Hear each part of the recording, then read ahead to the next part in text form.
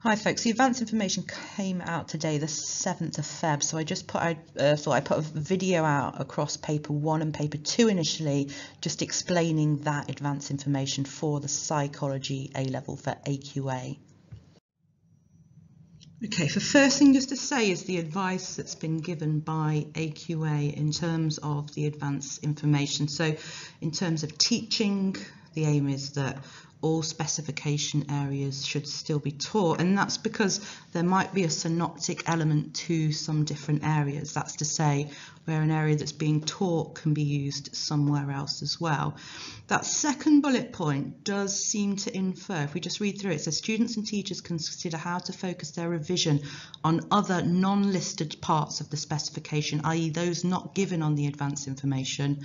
For example, to review whether topics may provide knowledge which helps understanding in relation to the areas being tested.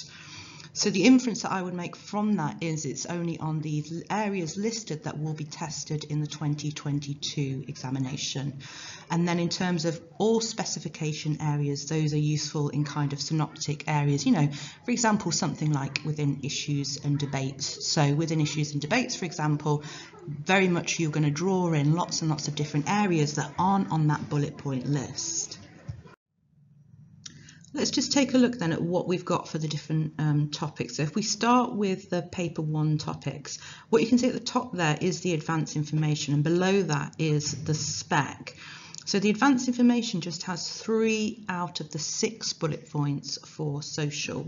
So what's not included is basically what I've underlined there. So we've got types and explanations of conformity, not included. ASH, not included.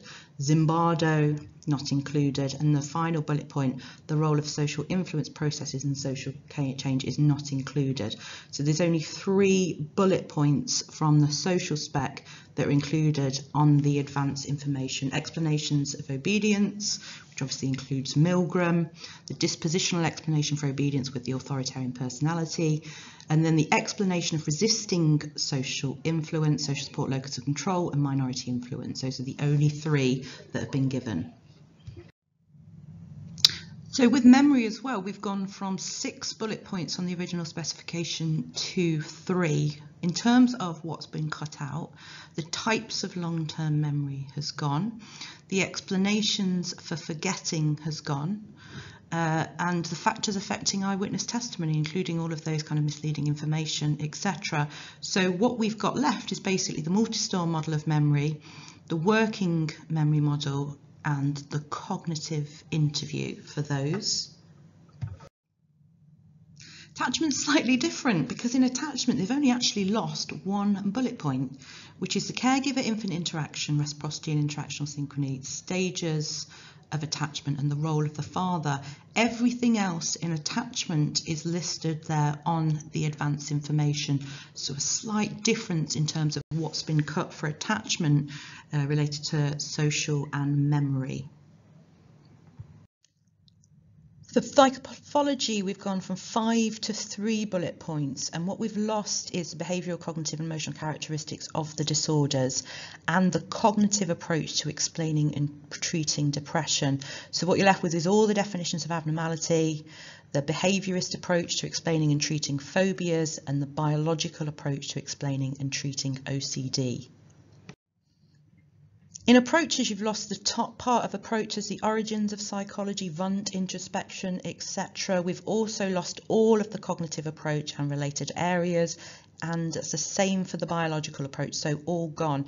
And the comparison is also gone. So we're left with the learning approaches, so classical, operant conditioning, social learning theory, psychodynamic approach, and humanistic psychology. The Biosite, we've lost quite a lot. What we're left with is the divisions of the nervous system, structure and function of neurons, including neurotransmission. We've lost the function of the endocrine system. We've lost the fight or flight response. Localization of function still there. Broca and Wernicke is still there. Split brain research like Sperry is still there. Plasticity and functional recovery is still there.